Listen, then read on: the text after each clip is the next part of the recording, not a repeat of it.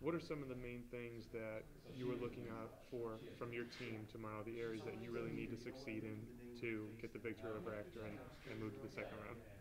I think first and foremost we have to try and control the tempo of the game.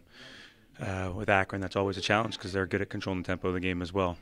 Um, I think at the end of the day, it's playoff football.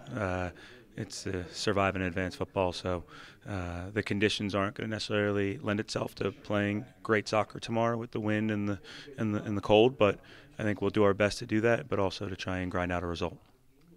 Which players are you looking to have the most impact early to step up and really be the key to getting you off to a good start and trying to get you the win? I think with our team, there's no secrets as to who kind of runs our show, and guys like Joey Piacic and Jamie Merriam and Ryan Kane are three of our main attacking cogs. But I think we need to establish some dominance in the middle of the pitch as well, and that's where guys like Jack Elliott, Francio Henry, and Hayden Bennett, our two seniors as a center back, and our a junior midfielder, are going to be important cogs for us in terms of locking down the center of the pitch and winning possession back and also getting possession going forward for us. Coming in as the fourth seed, taking on Akron, the top seed overall, which areas, or what about Akron, um, do you think are the areas that you're going to have to attack the most? Their weaknesses, what are you trying to attack? I think Akron's a very, very good team, and it's not necessarily about trying to find their weaknesses. It's about more so about playing our strengths. And I think our strengths are difficult for anybody to stop. When we're clicking on all cylinders, we can go forward, we can score goals in boatloads.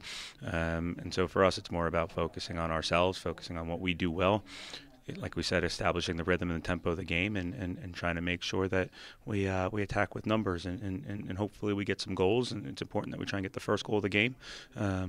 But Akron's too good of a team to worry about them. I think we'll be more concerned about how we're going to play. What's the one thing that your team needs to do that will lead you to a championship this year? I think we've got to defend well. We know we're going to score goals. That's not been our issue this year.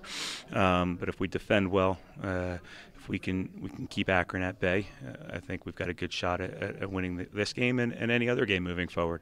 Championship football is about surviving and advancing. Virginia won a national title a year ago by defending first, and so. At this time of year, you look at World Cups, you look at European Championships. They're never the prettiest games anymore because everybody's playing for the same thing. They're playing to survive and advance. And so, our mentality's got to be that we've got to find ways to get results. And if that means it's a 1-0 game, it means it's a 1-0 game. But we got to defend first.